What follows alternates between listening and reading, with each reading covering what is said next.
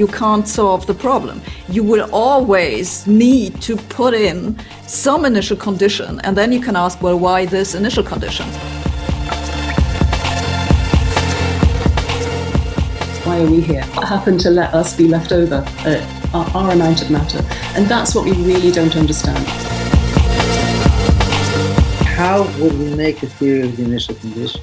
A theory of all the parameters in the standard model that come in to phenomena like the asymmetry between matter and antimatter. Welcome to the Anti-Universe. From Star Trek to Dan Brown novels, Doctor Who to Marvel Comics, antimatter has fascinated since it was proposed by Dirac in the 1920s and confirmed with the discovery of the positron just a few years later. Heisenberg, the father of modern physics, referred to its discovery as, quote, the biggest jumps of all the big jumps in physics. But there's a fundamental problem. The theory predicts the disappearance of the universe within moments of its inception as matter and antimatter destroy each other in a huge cataclysm. Yet here we are, 14 billion years later, and we seem to have good evidence our universe exists, and yet scientists still uphold the antimatter theory. Is it time to give up the idea that for every particle there's an antiparticle? Or would this be a threat to particle physics itself? Is it right to overlook fundamental flaws in a theory in favour of neatness and simplicity and buzzwords? Or nearly a century on from its inception, should we stand by the theory, confident that a solution will be found? Well, with me to discuss this fascinating topic, we have a remarkable panel to tackle this deep puzzle. Sabine Hossenfelder is an author and physicist who researches the foundation of physics. Sabine is not afraid to be controversial. Her books include Lost in Math, How Beauty Leads Physics Astray, and talks such as What's Wrong with Physics. Tara Shears is a particle physicist and one of the leading British scientists at CERN. Tara has also collaborated with artists and novelists to explore concepts involved, including an exhibition at the Royal Society titled Antimatter Matters. No doubt we'll be hearing from her why she thinks so today. And Smolin is one of the world's leading theoretical physicists. He's been a critic of string theory, notably in his book The Trouble with Physics, and has instead devised his own means of unifying quantum mechanics and relativity, loop quantum gravity, along with others. Lee is also a professor of philosophy and has written a number of books in this field, arguing there's only one universe and that time is real. So, I'm going to give each of our speakers just 3 minutes to set out their initial response to the question, is it time to give up on our theory of antimatter? And then we'll proceed to the debate. So, Sabine. Well, so to answer the question, is it time to give up on our theory of antimatter? I think the answer is no. And to explain why, let me pick up something that you said in the introduction, that the current theory predicts that our universe should have disappeared within the blink of an eye or something like this. That's just not correct. The theory does not predict that. And to see why, I have to briefly explain how all our current theories work in the foundations of physics. You have something that's called the initial condition. That's a summary of all the information about the system that you're trying to describe. So in this case, it would be all the particles in the universe and the universe itself. And then we have something that's called an evolution equation, which acts on that initial state and tells you what happens at all other moments in time. And the theories that we currently use, they all work the same way. So you need this initial condition to make any prediction with the theory, but the theory cannot itself predict the initial condition. And when we say that the universe should have been, self-destroyed within a blink of an eye, what this means is that we have made an assumption about a particular initial condition. In that case, it's that there are exactly equal amounts of matter and antimatter, and those should have destroyed. But it's very easy to solve the problem by just choosing an initial condition that agrees with what we observe presently. And that's actually what people also do when they work with these theories. So the actual problem comes down to saying there are certain types of initial conditions which we do not like. And I don't think that this is a serious problem. Thank you, Sabine. Tara. So I'm going to come at this from an experimentalist point of view. And to me, to answer this question, it's first of all necessary to separate out what we mean by a theory of antimatter and just what that's going to describe before we can justifiably say whether it's time to throw it away or not. And I'm very much with Sabine on this one. So to me, I would say that theory of antimatter, the working theory of antimatter that we use, is the one that's embedded in our theory of particle physics, the standard model. And I say that simply because it's made some predictions, the existence of antimatter, which have then been proven by experiment. So we have a cross-check. So I am coming at this at a slightly different point of view. So that's what I would take as our theory of antimatter. I mean, there are other theories out there, but they do not yet have experimental verification. So we don't really know if they're right or not. So I'm going to stick with the standard model, and we'll come back to that later in the debate as to whether that's a good idea or not. So that's the theory of antimatter. Is it time to throw it away? Well, no, absolutely not, because to be honest, we haven't finished doing it yet. It's not complete. Sabine made reference to the initial conditions at the start of the universe. So I'd phrase this as an assumption that at the Big Bang, we assumed there were equal parts of matter and antimatter in the universe. We assume this, it's fair to say. I'd phrase it as it's an argument phrased on conservation laws and symmetry, but it is an assumption, and it's worth remembering that. But it's the working assumption that we use. We know that at that very early time in the universe, when it was made of particles and their antimatter versions, these particles and antiparticles did meet and annihilate in the sense of the description that you gave, but on that very small scale. We know after these annihilations, more matter and antimatter was produced. But we know this process didn't carry on for very long.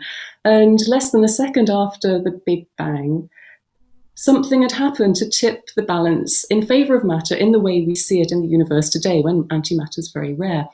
And why that happened, the exact mechanism that governed why that happened, the explanation, we don't have at the moment. And that's what I think is necessary for us to conquer in our theory of antimatter before we can make any decisions about what we do with it. So there's a long, long way to go for me. I'd argue that we don't have a theory that we know that really fully explains everything yet, and we need it before we can give it up. Thank you, Tara. And Lee.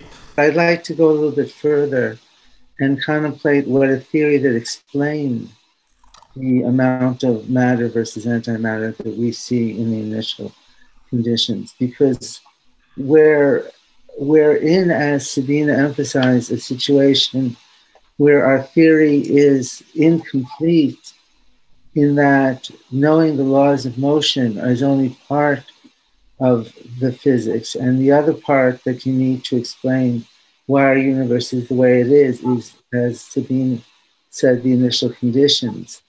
So how would we make a theory of the initial conditions? And related to that, how would we make a theory of all the parameters in the standard model that come in to phenomenon like the asymmetry between matter and antimatter? And I'll quote the American philosopher Charles Sanders Peirce in saying that the only way we can explain initial conditions or the laws themselves is if they're the result of some mechanism of evolution. If they change and there's some dynamical explanation for why that's a good thing for the universe, to have a little bit more matter than antimatter. And moreover, Charles Sanders Peirce said, and I think this is important to emphasize, until we explain where the initial conditions come from or where the parameters and laws come from, we haven't explained anything. as he said, the laws themselves, just to state the laws, is not to explain. The laws themselves require explanation. Let me just rest on the point that there needs to be not just some nebulous new idea, but I would follow Charles Sanders Peirce and say that it needs to be an idea about how the laws change and evolve, leading to the initial conditions at the beginning of our universe. Thank you. Thank you. So I think probably fair to say that you all want to maintain the antimatter theory, but have slightly different approaches to how you might go about it. Just before we look at the detail of the debate there, perhaps it might be helpful just to clarify exactly what we understand by antimatter, and indeed why some people would think that there might be a problem with it. So Tara, you were outlining for us the background to this. Is it right to say that the antimatter theory predicts that for every particle, and potentially all combinations of particles, there is an antiparticle or groups of antiparticles? It's correct to say that in particle physics, which is the study of the smallest constituents of the universe, the fundamental particles, it's correct to say that we've identified a handful of different types of these fundamental particles that are responsible for building up together, giving matter, conveying the action of forces, and so on. Each type of fundamental particle potentially has an antimatter counterpart. When you say potentially has, doesn't the antimatter theory predict that for every particle there is an antimatter particle? Well, just to complicate matters, some particles can be their own antimatter version. In that sense, I say that potentially particles can have antimatter counterparts. Of course, they all do. It's just that in some cases, they are the same thing. Yeah. So in terms of why some people see there being a fundamental problem with the antimatter theory, it's that when a particle and antiparticle meet, they, as it were, evaporate in a sort of cataclysm of matter destruction, and you're just left with energy. Is that correct? Actually, we're fine with that. That's the sort of thing we're happy with happening. And what happens after that is that the energy that is produced can then go on into making new particles and antimatter particles if there's enough of it. So according to the solutions to the Dirac equation, which is where all of this originated, there are two solutions: the matter solution and the antimatter solution. And the antimatter solution means that for every matter particle, there's an antimatter particle against it. And the problem potentially with that is that when these two meet, the mass is lost and you get energy. And if it was the case that the universe started with equal amounts of matter and antimatter, and that was the initial proposal, that it was equal amounts because you've got these two solutions, so you would think that there would be equal amounts, the whole thing would have gone up in smoke. Is that the problem? I suppose in a nutshell, that is the problem. So the issue for us is, why are we here? After that happened, what happened to let us be left over? Our amount of matter. And that's what we really don't understand, what the mechanism is that allowed that and why that should be. What it is that should make antimatter just that little bit different to normal matter to allow this amount of matter in the universe to survive. In practice, we find very, very little antimatter in the universe, don't we? There's only a small amount of antimatter. The vast majority of it is matter. And where's all of the antimatter gone if there was the same amount beforehand? Indeed, indeed. So it's all part of the same problem. Antimatter does exist. I mean, it's not a fallacy or a fiction. It's produced in radioactive decay, but not very much. There's not very much of it at all. So it hasn't really got away from the main question of why, if you start off with half-half, if very quickly half of it seems to disappear, more or less.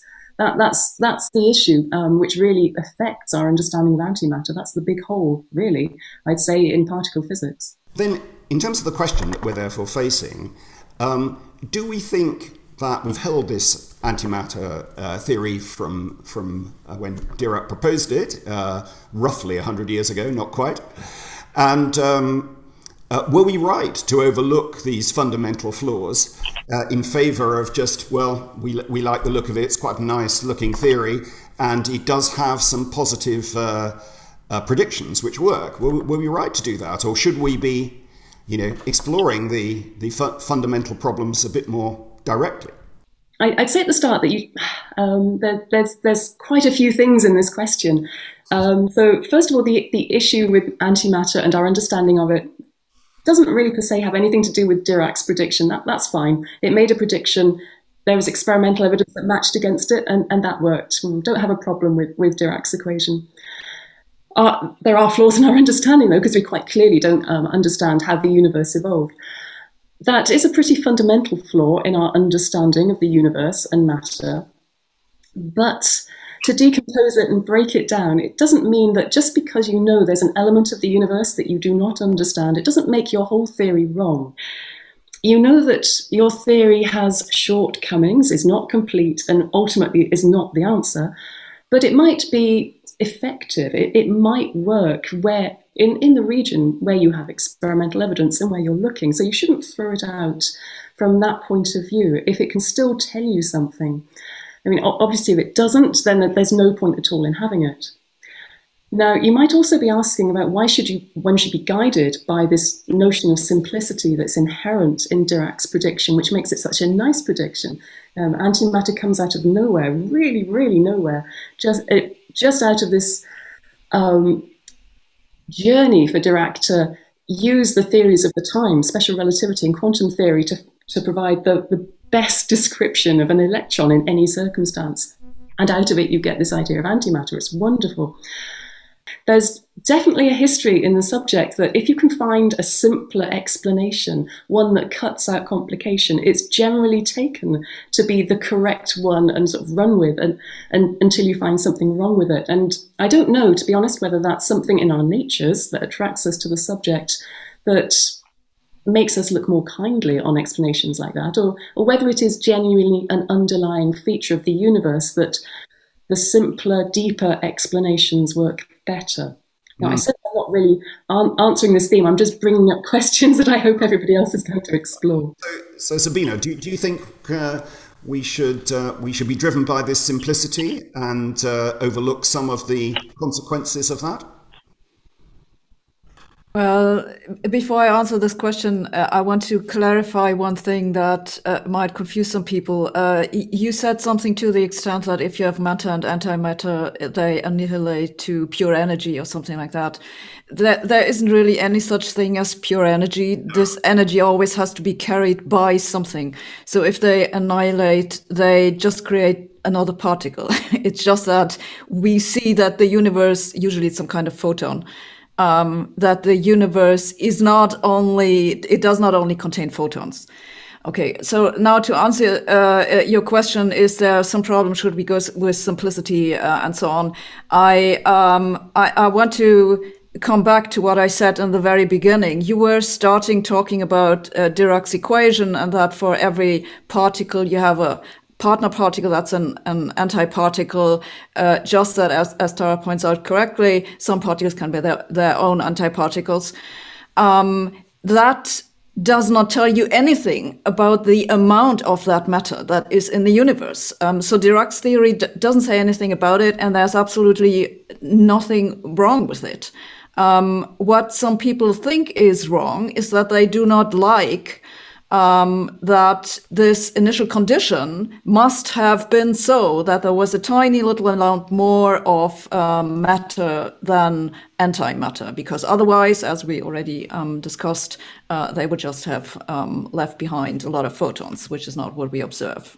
Are you suggesting that we should explore, I mean, you were saying it just a little bit more, that's presumably because you're thinking, well, if we have just a little bit more matter than antimatter, that will be the bit that's left over, because the remaining matter and antimatter will be turned into photons, and the matter will be destroyed. So we'll just be left with the matter bit. So we don't have to have the same sort of huge split in favour of matter at the outset. Is that what you're arguing?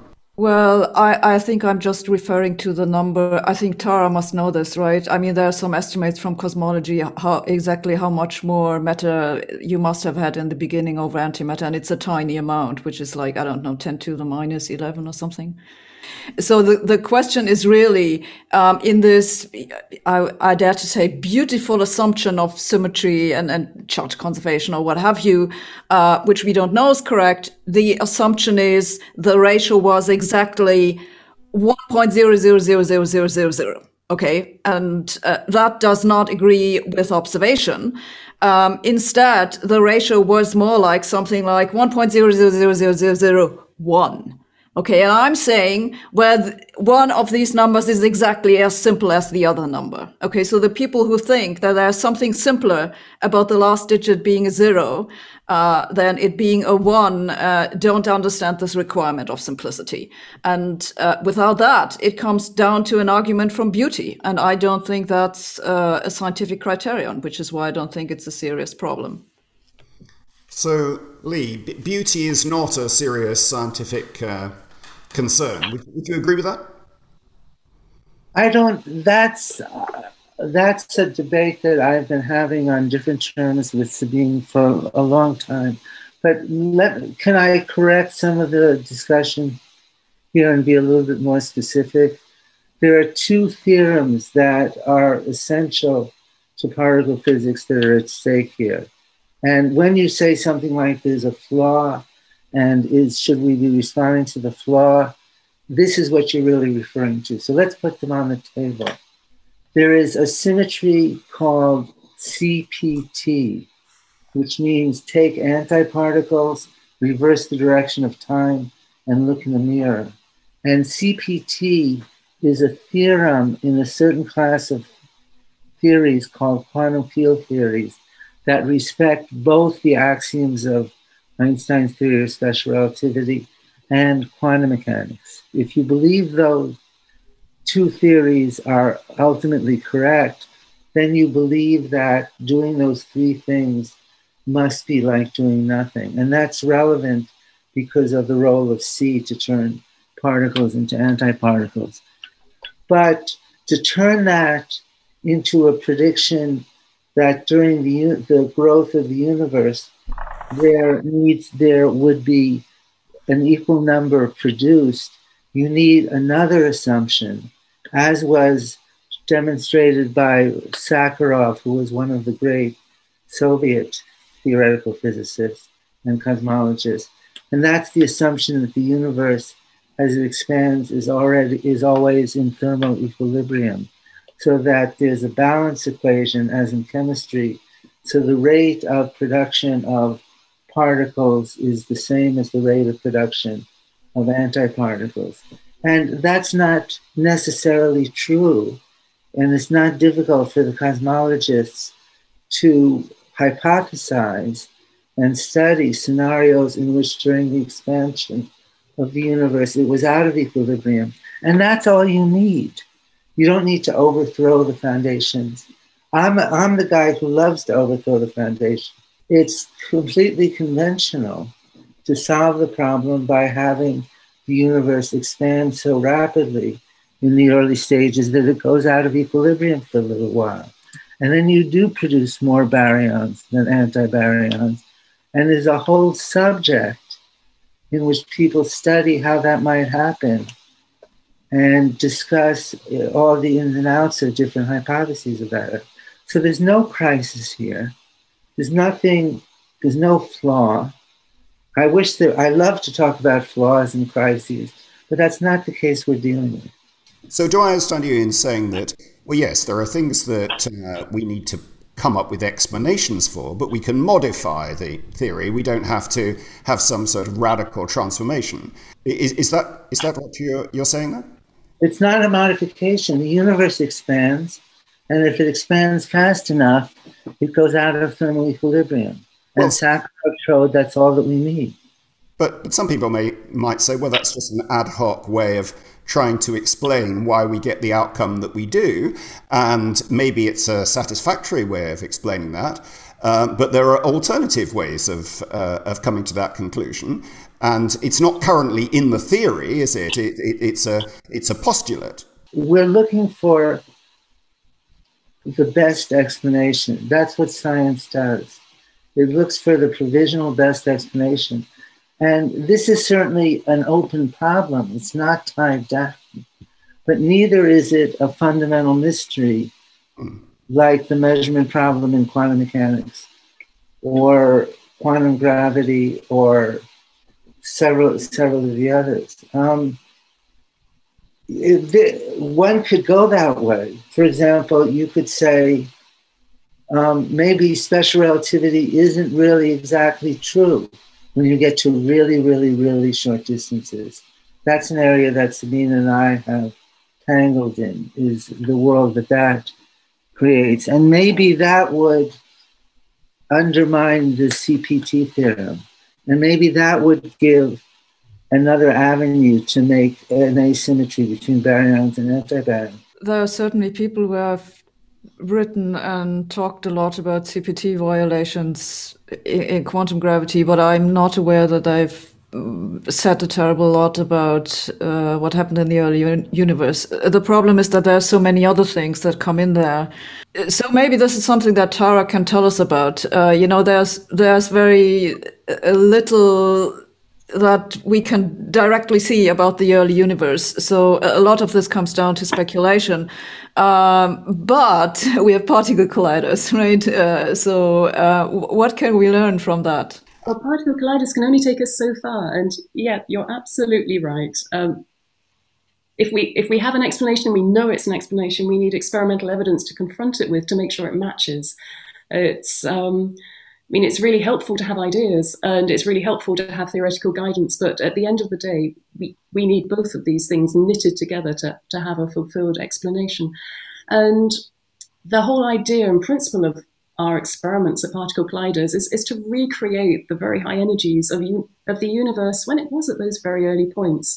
Something like 10 to the power of minus to the minus 12 seconds after the Big Bang. And that's the sort of energy scale that I'm talking about. And we can study matter at that point, and we can study antimatter at that point, and we can look for differences in their behavior. And it's coming at this problem really from the bottom and taking a bottom-up approach to see what are those differences? Can we measure a difference? What might they mean?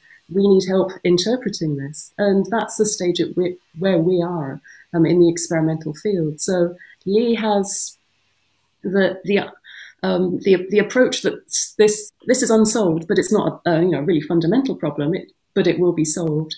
I'm perhaps at the other end wondering how I can provide evidence to confront a theory at the very small levels that might show it's right or not. So for me, there's still a bit of a gulf there. Isn't it the case that, these energies that you were just talking about that we can produce at big colliders and so on are still way, way, way below the energy scales where the particles would actually have been produced, right? Yeah. Like this phase that Lee was talking about is just way out of experimental test, isn't it?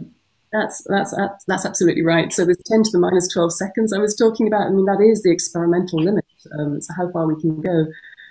Cosmology is perhaps the theory that takes over at that point to go back to the very earliest times. But there's not direct experimental tests in the sense that we can link to particle physics yet, because we simply don't have the technology or the ability to know how we can test it and create an environment that would be representative. I wonder whether at that point we could move on from this initial conversation about the nature of the problem to the question of whether the antimatter puzzle is going to be solved by experiment. And that's very much related to what you were talking about there, Tara. Do you think experiment is going to be the solution to this? Yes and no. And I say yes and no simply because you need experiment and you need theory. They're both parts of the scientific method that get you to the answer. You need to have experiments to give you the evidence to confront theory and hypotheses with to see if they're correct. But you also need theory to take experimental evidence and give context to it and interpret it. You can't get knowledge just by having one of them. You need the other as well. So is it going to be solved by experiment? Well, yes, but it's also going to be solved by theory as well, by both of them together. Lee, do you think that theory has to lead here? And is there a danger that theory just sort of spins free, that it's not constrained enough by empirical data, especially if, you know, our kit used to do the experiments just can't deliver the energy levels to test the theory? Thank you. There is a danger of theory getting too extravagant and getting out of the reach of experimental check. Do you think that the solution is going to be found with colliders and building ever bigger ones in search of experimental data? No, definitely not. I mean, to begin with, I was trying to explain that I don't think there is a problem, right? So now I can't possibly say that we need colliders to solve the problem. So no, I mean, it's not a problem. We don't need to build a bigger collider to figure out how that works.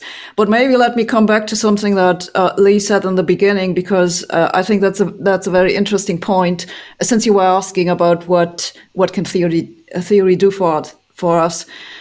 So as I said, the kind of theory that we currently use, like the Standard Model and also general relativity, they generally have a problem with certain types of questions when it comes to an initial value, like the ratio of matter to antimatter, but also other things. Like, for example, in cosmology, people are discussing the question, why is the curvature of our universe what it is? And that also goes back to a question of an initial condition. And there are lots of other issues like that, which you just cannot solve within the framework of the theories that we currently use. You need an entirely different type of theory. And Lee has worked on one of these, which I think, what do you call it, cosmological natural selection. The way I like to think about it is it asks the question, are there certain universes that are in a very specific, quantifiable way better than others? And that kind of theory is an example of a theory that could actually answer a question like this. Like, are there certain ratios of matter that are in a very specific way better than others? And maybe there are other, theories that can do that kind of thing, but it definitely requires a new type of theory. But as I understand it, Sabine, I think you're arguing that we can solve this problem by playing with the initial conditions, but how are you going to test this? You might have alternative theoretical solutions, and Lee's been giving us a bit of a guidance to his one. But aren't you going to have to look at the experimental results in order to be able to determine which theory to adopt? Well, yes, of course. I'm not sure I understand the question. I mean, we have data, we have theories, we ask which is the best theory to fit the data, and right now that's the Standard Model. And there's no contradiction with the data, exactly because you can choose the initial condition as you want. There's no contradiction with the theory, so long as you choose the initial conditions to have that outcome. And then we have to just check, well, is it plausible that would be, or is that a... Well, you can't. There's this question, is it plausible? You cannot answer within the framework of that theory. The initial condition is an assumption that you have to enter into the theory. You're asking a question of the type like, was this a probable initial condition, something like this? And indeed, a lot of cosmologists like to argue that way, but there is no way we can ever measure this probability. It's a completely metaphysical argument. It's not proper science. Do I understand you in saying that you are actually having a strong position there of saying experiment just doesn't solve this? It doesn't solve it. I'm not sure what you mean by that. It has not solved it so far. Maybe it's possible it will solve it, but to do that, we first need a different theory. So within the current theoretical framework, ultimately, you can't solve the problem. You will always need to put in some initial condition, and then you can ask, well, why this initial condition? And we can only shrug shoulders because we cannot ever explain this initial condition within the context of the theories that we currently have. Yeah, and so how do we decide between those theories if it's not something that can be determined by looking experimentally? What is your process for choosing between one theory and another? Oh, I'm not saying you can't decide between them experimentally. Certainly, if you had such a theory, it would also make different predictions. Maybe Lee can say something about that.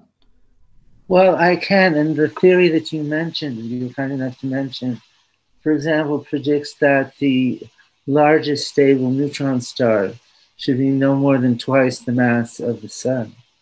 And that's a prediction which is very vulnerable at the present time. We do not typically in science test theories against nothing. We test theories against other theories. And I would think from Tara's point of view, and you really said it, what you want us to do is make alternative theories which have some amount of plausibility, which make a prediction that's different than the current standard theories. And one of the things that Feyerabend emphasized is that a measurement or an observation that presently has no significance at all can come to be a crucial test of the new proposal against the old proposal. So the possible role of experiments is not static. It grows creatively as the theoretical challenges grow. And we're used to saying that to test a fundamental theory, a more fundamental theory beyond the standard model, we have to go to certain energies in TeVs, and to test quantum gravity, we have to go to a certain energy in Planck units. But wait, somebody may invent a beyond the standard model theory that challenges experimentally the present theory in a wholly unexpected way. Before Galileo, nobody would have thought that dropping objects off a tower was a test of fundamental theory. And because Galileo invented an alternative to Aristotle, all of a sudden it became, with the right interpretation, a test of fundamental theory. Feyerabend certainly proposed a very different way of thinking about science from the traditional one, and drew attention to the extent to which the way we interpret the world with our supposed facts in experiments is a consequence of the theory itself. But Feyerabend surely has the puzzle of how do we choose between the theories in the first place. You know, he's still got that puzzle, and I mean, maybe Tara, you know, as the experimentalist here, you presumably want to defend experiment from being at sea amongst theory. Well, I never think experiments at sea. I just think if experiment has a limit, its inability to test all of the regions which would allow us to adequately test theory, simply due to technological sort of complications and our inability to invent new materials, etc., sort of fast enough. To me, experiment is the ultimate arbiter to choose between different approaches in theory, because it's a fact. It supplies a fact that has to be met by theory if that theory is going to be correct. So that's the way as an experimentalist that I view this. And I'm really interested listening to the discussion about how this is a problem caused by different initial conditions, and whether the existence of different initial conditions is itself a problem or not. To me, I'm really at the other end of this problem, and I can appreciate very much what you're saying. But from my experimentalist point of view, I would really prefer to have this expressed in terms of predictions that I could then see whether they were correct or not. And I know this isn't possible, particularly in my regime of experiment. It needs different types of experiment. But to me, that is the way that we can move forward. It's not enough just to choose between theories, as you've said, or to apply a principle to choose a theory or not. It has to match reality. This is why I don't think working on the supposed baryon asymmetry or matter-antimatter problem is a good strategy. It can be solved in quite an easy way. There's no particular reason to develop a new theory.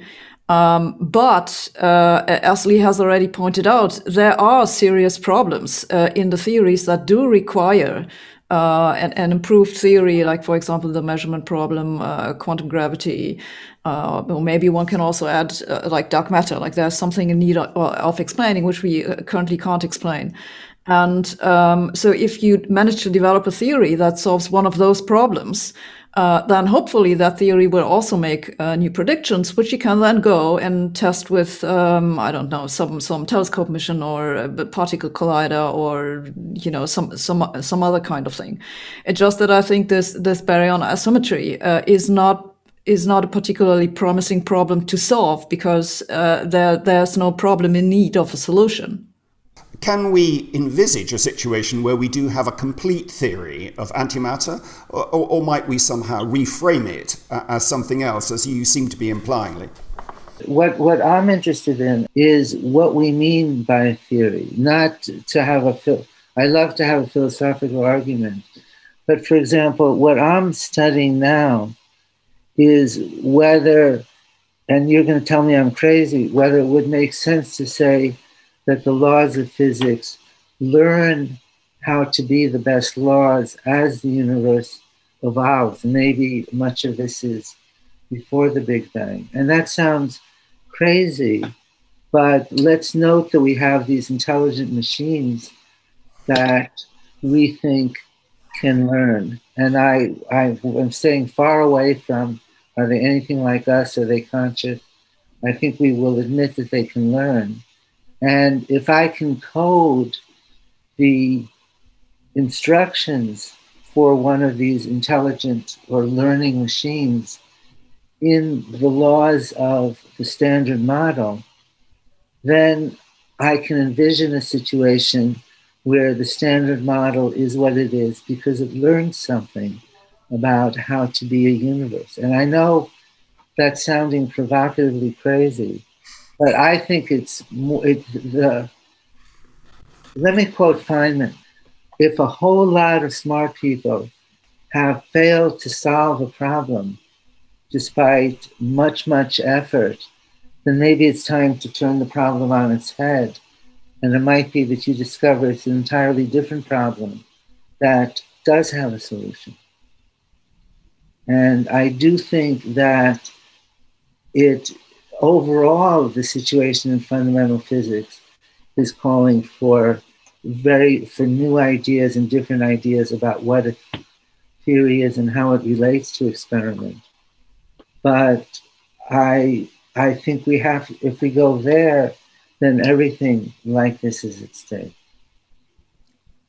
Well, that's a very sort of profound suggestion, Lee, and obviously to see laws as something that might change and evolve would be a radical alternative to the way that we currently understand how science functions.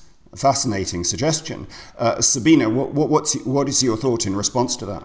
I'm going to say the thing that Lee has heard like 1 million times. If you have a law that changes, then you have a different law that tells you how the law changed. So it's again a law. I'm only talking effective field theory. I'm not actually saying anything profound. I'm an instrumentalist. Okay, if you give me a theory and I can calculate something with it and it fits to observations, I would call that a good theory. And there other people like to tell stories about what this mathematics means. Okay, it may be that the universe learns, or the universe makes new universes, and so on and so forth. And I would just say, well, that's a kind of an optimization problem. Okay, you can always look at it from that perspective, and that's fine with me. And I actually think that to move on in the foundations of physics, we kind of need a theory like that, maybe not exactly this, but something in this direction. Maybe so there's kind of a related idea has been put forward by David Deutsch, who has this idea of constructor theory. And I don't really feel confident enough to tell you exactly what this is about. But basically, he's saying that this route that we've been on in particle physics and in cosmology, that we're looking for explanations going to shorter and shorter distances and further back in time may have its limits. And he's trying to say that maybe some of those explanations may actually be found on larger scales. And one of the examples that he's given to me is that maybe the laws of nature are so that they have to be Turing computable. Okay, so he's a computer person, so that's the kind of problem he would come up with. And that puts some restrictions on how the laws of nature are, but it's not something that you would find by going to shorter and shorter scales or asking about the initial conditions of the universe. It's a kind of explanation that we don't currently think about in the foundations of physics. And I kind of feel that we need some entirely new thoughts of that order of magnitude to move on. Tara, where do you stand here? Do you think we're going to have a complete theory of antimatter at some point, or do we need something radically new? So I'm now feeling really optimistic after listening to Lee and Sabine, because, well, first of all, I don't regard it as a complete theory of antimatter. It has to be a complete theory of matter plus forces. And then as an experimentalist, I get slightly depressed by this, because we have this theory, the standard model, which despite everything we throw at it, just bounces back again. And we know it's got to have limits, and we have been unable to find the limits and the breakdown and how we can move forward to something deeper. So I would really, really love there to be a fundamental problem with the way that we're viewing the universe. I would really love there to be a fundamental shift needed in our viewpoint and our ability to describe it, and for that to be realized. I think that would be the most wonderful thing. That really would be progress. Well, I'm going to have to wrap it up there. I think it's been an absolutely fascinating conversation. I'd like to thank the speakers, Sabine Hossenfelder, Tara Shears and Lee Smolin, for a properly fascinating debate at the very edge of where we currently understand contemporary physics. Thank you. For more debates, talks and interviews, subscribe today to the Institute of Art and Ideas at IAI TV.